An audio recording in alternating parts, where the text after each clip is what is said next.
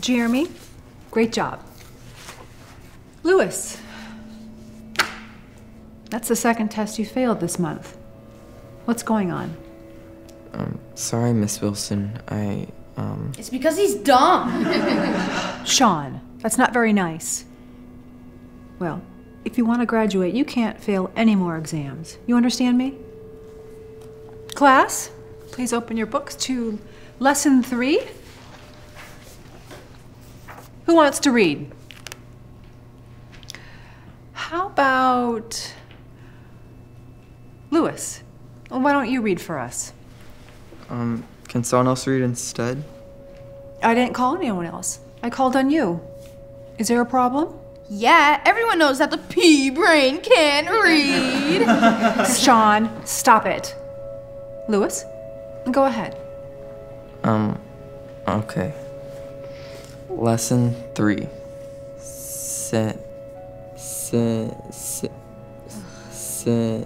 Synthesize. Synthesize the Lewis, this is not a difficult word. Sound it out. Ugh, it's content, smart guy. Sean! What? Come on, Miss Wilson, he's in the 8th grade and he can't even read? Why can't you pick on someone who's not so dumb? Sean, cut it out. Lewis, I'm worried about you. You're not at the reading level you need to be. I just mix up my words sometimes. I'm afraid you don't belong in this class. Come with me.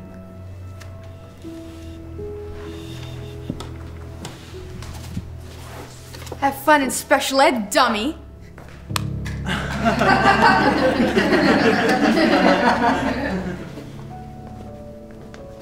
Here you are, Lewis. Your new class. Lewis? Hi, I'm Mrs. Green, your new teacher. Nice book. You like Tony Robbins? Yeah. My dream is to become a writer and speaker one day. I want to be great, just like him. Well, well, well. If it isn't Lewis and his special ed friends, all you'll ever grow up to be is a janitor. Hey, you get out of here right now, or I'm going to send you to the principal's office. Oh my goodness. Hey, don't listen to him, okay? No, he's right. I'm just dumb. I'll never be smart enough to be great like Tony. I probably won't graduate. Let me ask you something. What do you think Mr. Robbins would say to that? I don't know. Well, I know exactly what he would say. Because he wrote it on a picture for me when I met him. It says, whatever you believe, you can achieve. Signed, Tony. He really signed that? Yeah, he did. You know what? Here. Keep it. And if you ever lose belief in yourself, you remember that. Thanks, Miss Green. I'll never forget this. Oh, and do me one favor. Don't forget to bring me a signed copy of your book when you become best-selling author. Okay? I will.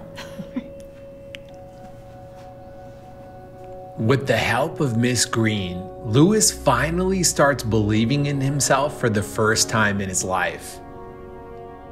Over time, Lewis learns how to read and starts doing much better in school. With Mrs. Green's help, he eventually graduates on time and becomes one of the top-ranking students in his school. Several years pass, and Lewis decides to start writing his very first book. He goes around trying to sell his book to strangers. He does this day after day, so excited to get his book out there. That is, until he realizes no one wants to buy it. The book was a total failure. After months of trying and failing, he starts losing belief in himself and decides to give up on his dreams. But then one day, he happens to run into someone that he used to know that would change his life forever. I don't know what I was thinking. I can't be an author, I'm too dumb. Whatever, Sean was right, I should just go be a janitor. Watch where you're going. Sorry, it's my fault. Wait. Louis? It's Miss Wilson from middle school. Oh. How have you been? I've had better days. What's wrong? Well, I tried to come out with a book, but it was a total flop. Nobody read it. Oh well, I wouldn't beat yourself up too much. I mean, after all, you were in special ed, right? It was good seeing you. What am I doing? Like I could be a writer, like I could be anything like Tony Robbins. I wish I'd never read this stupid book.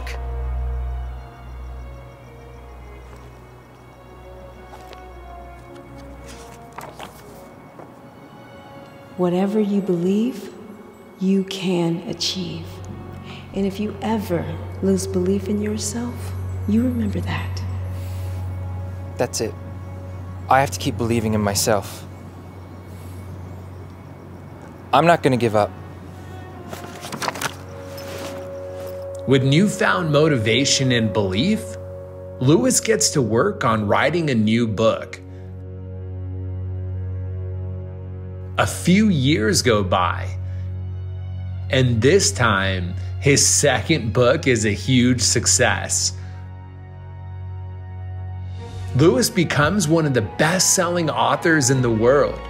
He develops a huge following, creates a top-ranking podcast, and even meets his idol, Tony Robbins. Louis's work inspires millions of people around the world. And then one day, he decides to go pay a visit to an old friend. Hey, Miss Green. Louis. Oh my goodness. Look at you. It's so good to see you. What are you doing here? Well, I wanted to bring you something. It's my new book. I signed it for you. Louis, you remembered. I am so proud of you. Miss Green, I'm starting to sweep the floors. Sean, perfect timing. You remember Louis House from school. He's a best-selling author now. Louis. Wow, I can't believe it's you. Of course, I know who you are. The last time I saw you was... When you told me all it ever amounted to was being a janitor. Look, I'm sorry about the way that I treated you when we were kids. I was wrong about you. Actually, I listen to your podcast all the time. Really? I'm a huge fan. Oh, thank you. Can I get one of those? You want me to sign it too? Yeah. Can you give me some advice? Sure. My dream has always been to have my own business one day, but I'm just a janitor, so probably won't happen. Well, a wise person once told me, whatever you believe, you can achieve. So always remember that. Dad, I'm so hungry. Okay. Let's get you a hot dog. Hey, Ivan. Harold! Did you get us a hot dog? Never mind. I don't have enough. But I really want a hot dog. I'm so sorry, son. After I get a job, I promise you will never be hungry again. Okay? Okay. Hey, you know what? Don't worry about it. This one's on me. No, you got it last time. I know business has been tough on you, and I can't ask you to do it again. Hey, it's okay. I might not have a lot of customers, but it's better than being hungry. Besides, I've always believed that the kindness you put out into the world has a way of coming back to you.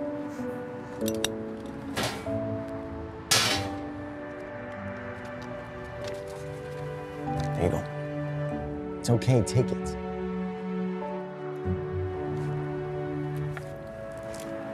Thank you so much, Ivan. Can't tell you how much I appreciate this. Got an interview at Giovanni's, and once I get the job, I promise I'll pay you back soon. Giovanni's. Woohoo, that's the most popular place in town. Good luck. And hey, if you want, Ruben can just wait here until your interview's over. You're the best. I'll never forget this. I'll be right back, okay? Okay, good luck. Yeah. Have a seat.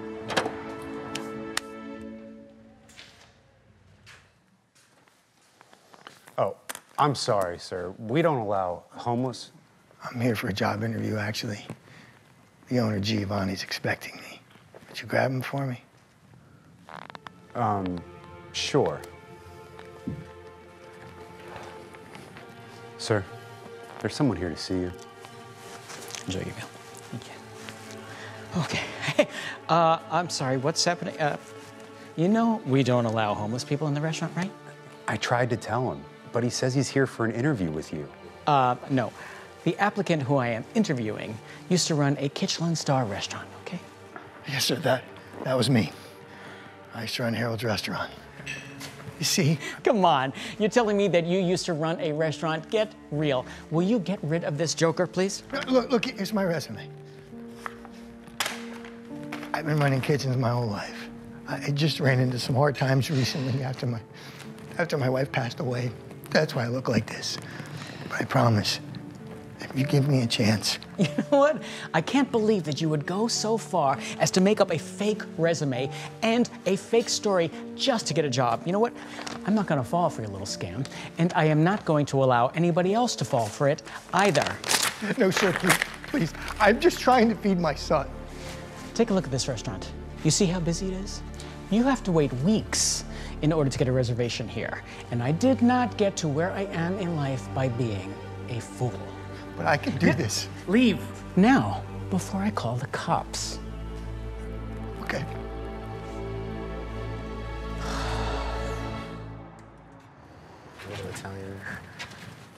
Do you get the job? No, son. I'm really sorry. But I'm gonna think of something. I promise.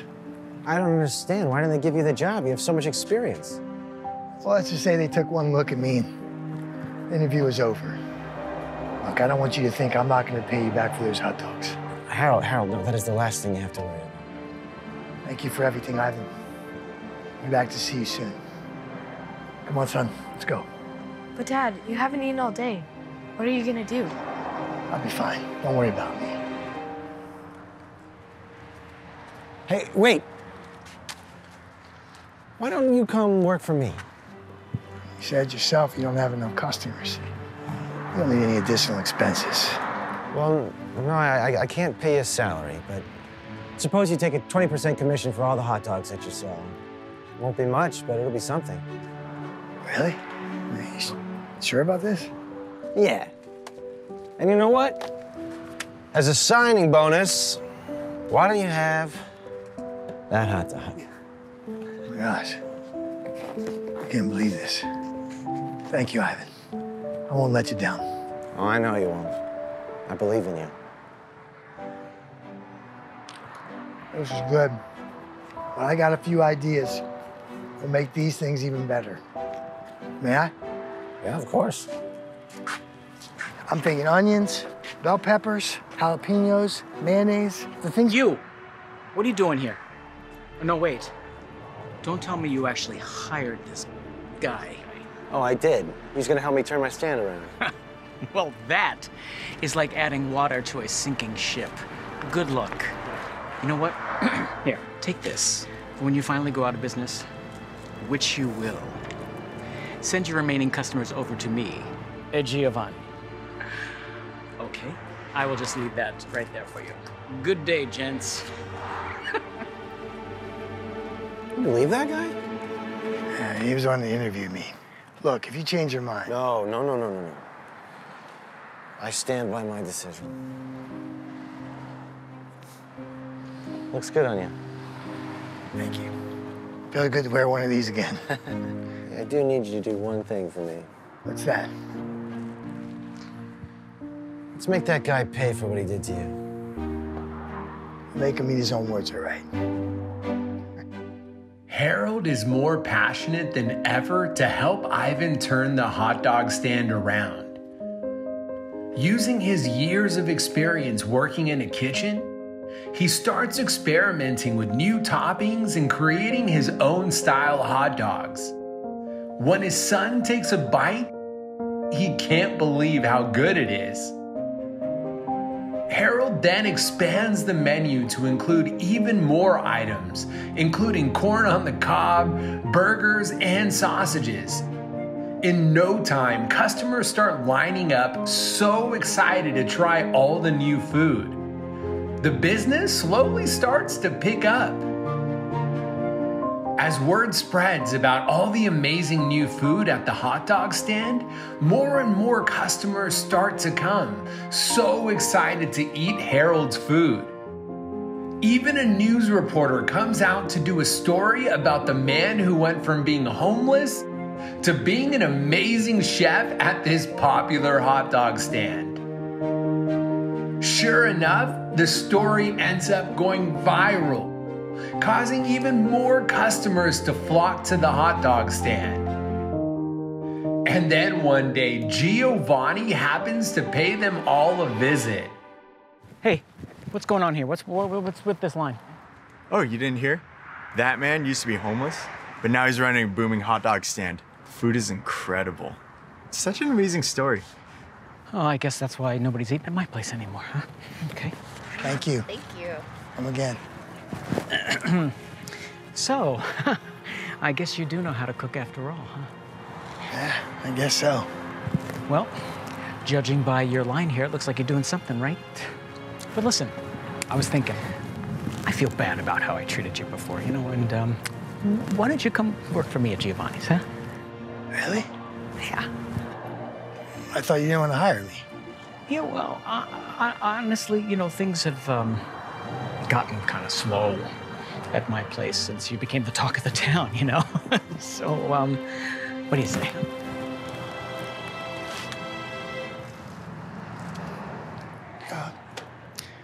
Thanks, but no thanks. We're happy here. Okay, whatever. You know what? Since I'm here, why don't I try one of your hot dogs, see what all the fuss is about, huh? Sure, but you're gonna have to wait in line. You want me to wait? You want the Giovanni to wait? This is ridiculous. Get out of my way. Hey, boys, how's it going? Great. Sales have exploded, man. Check it out. There you go. Oh. I'll tell you what.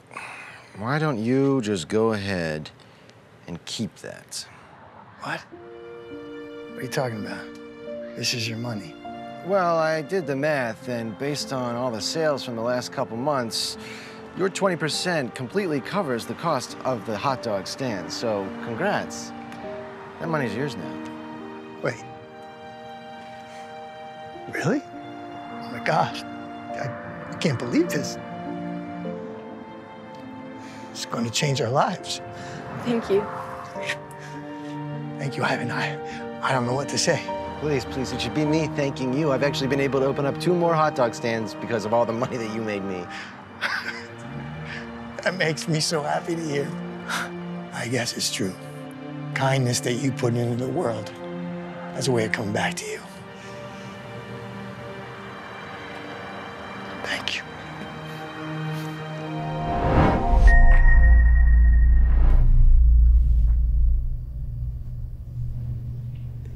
So what do you think? You really think people are gonna watch this? It's always been my intention to share these messages through videos or through books. You see, I used to be a monk. Wait, you used to be a monk? Yes, and I've had this vision to make wisdom go viral. Let me get this straight. You're 28 years old. You have no background or degree in film. You hardly have any professional experience, and you want to make videos? Look, as a media executive, I could promise you right now that your idea will never work. Why don't you just stick to a regular desk job and not try to make wisdom go viral? But sir, please, I just need one chance. This is my dream. I don't have time for this. Now, if you don't mind. Yes. I'm sorry I've wasted your time.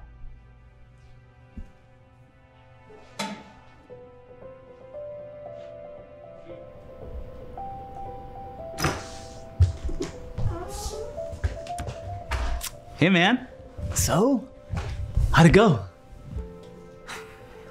Not good. He said the same thing everyone else has told me. My idea would never work. Man, I'm sorry. All I've ever wanted to do is serve people.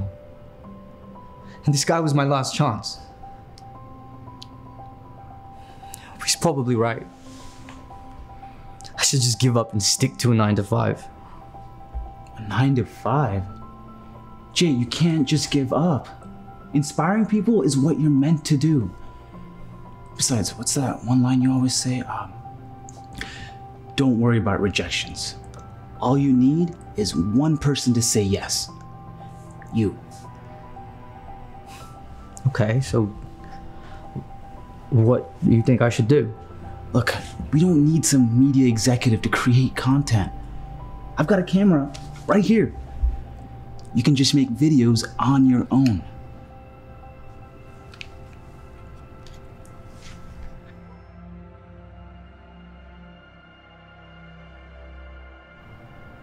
You're right.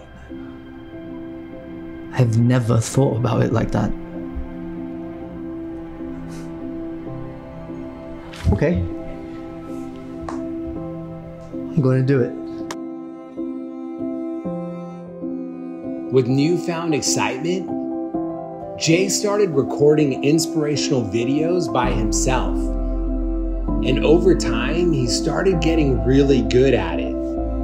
He would record all day and edit all night. He learned everything on his own without the help of anyone else. After he'd finished editing, he'd upload his videos onto Facebook and YouTube. And before he knew it, Jay started getting millions of followers and billions of views. He ended up becoming one of the most successful content creators and motivational speakers in the world today.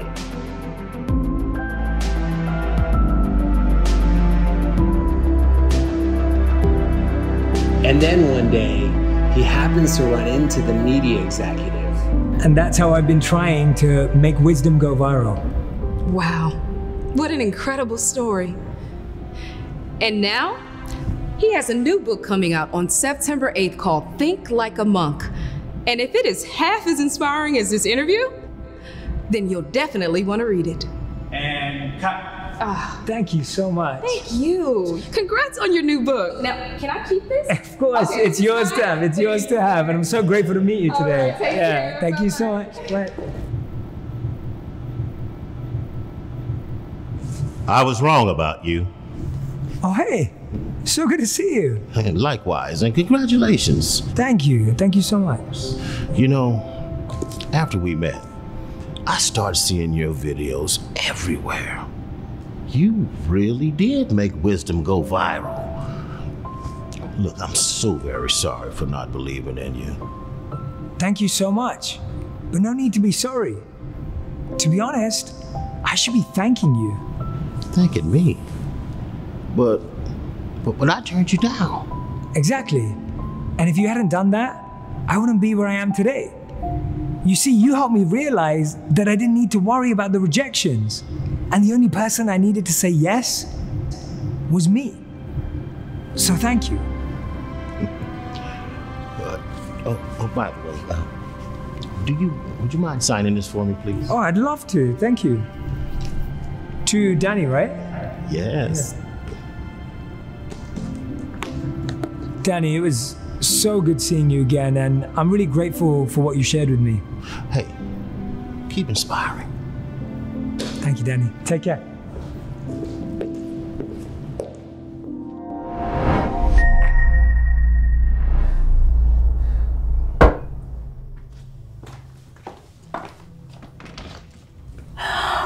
Oh my gosh! Grant! What happened to you?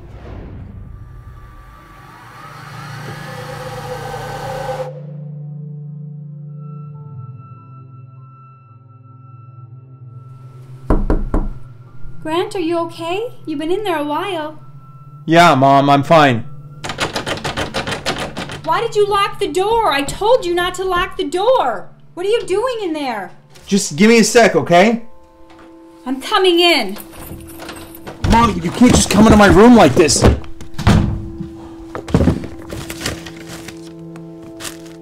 You're doing drugs? It's nothing, okay? It's nothing. You said you quit. Look, I don't need a lecture right now, Mom. Just give them back. No. What are you doing? Stop! I can't believe you just did that! I don't even know who you are anymore. Where is my son? The one who wanted to be somebody, the one who wanted to start his own business and help people. This isn't him. I told you I'm gonna quit, okay? I have been trying to help you. If you don't stop, you could end up in jail. Or worse. Please hear me. You have to go back to rehab. Rehab? I can't go back there. That counselor, what's his name? Phil? He said I'm never gonna change. Have you changed, Grant? Look, I know it was hard for you when your dad passed away. But this isn't the way. I don't have time for this, okay? I gotta go.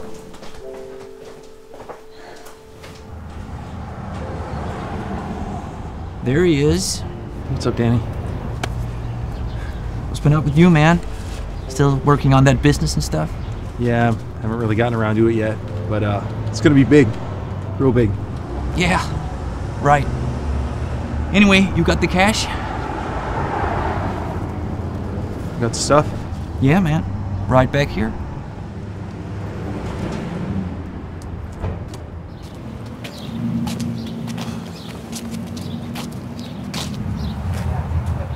Hey, Danny. Who's this guy? No, stop.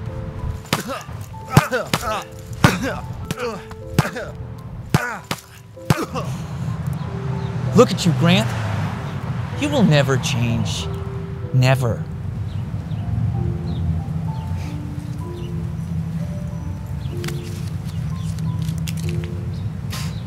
Good luck with your business.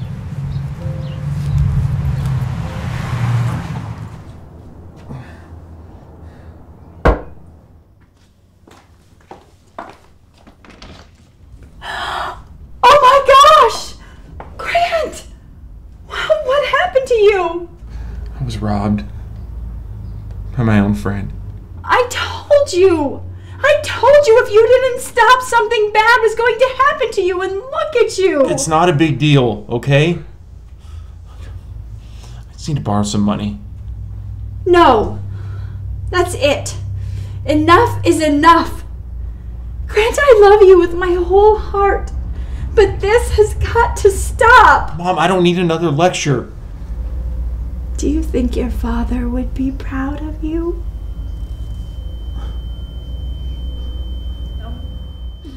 This is it. You are going back to rehab. What? Mom, no! Don't do this to me, okay? I don't have anywhere else to go. Please. Son, I know you can change. There is a greatness inside you. But in order to change, you have to change. Mom, you can't just kick me out. Go. Just go. I can't look at you like this anymore.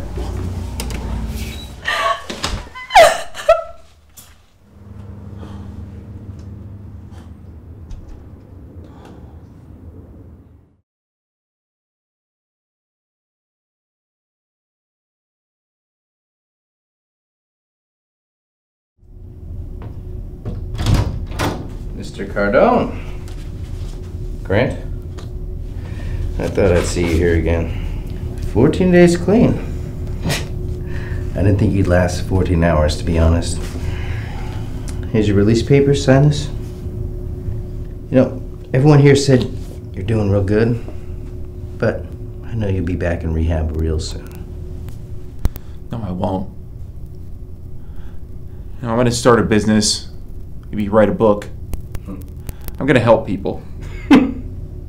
Help people. Grant, you will never change. Will never change.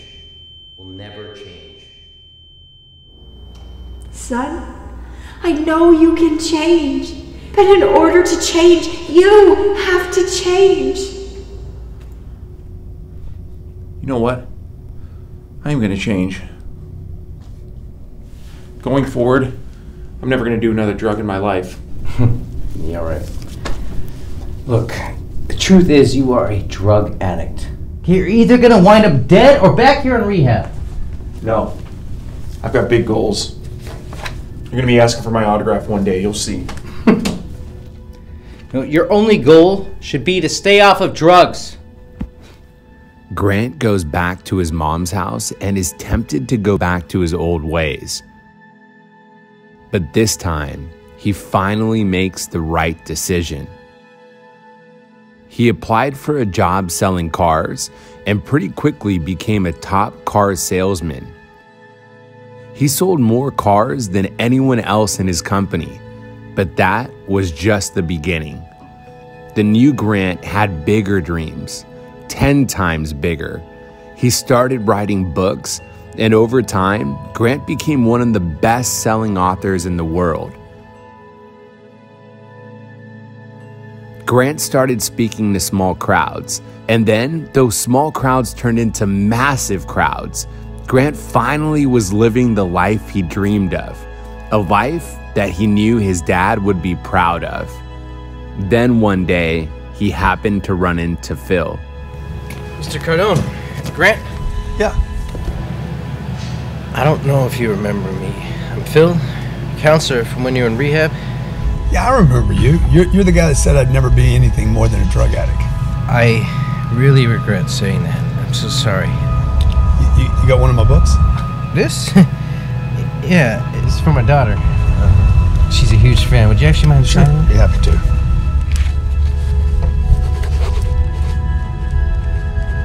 Man, how did you do it? All the books, all the businesses, and helping out all these people? Took some great advice from a wise woman. She's told me to change, you gotta change, and I just 10x'd it. Man, thank you so much.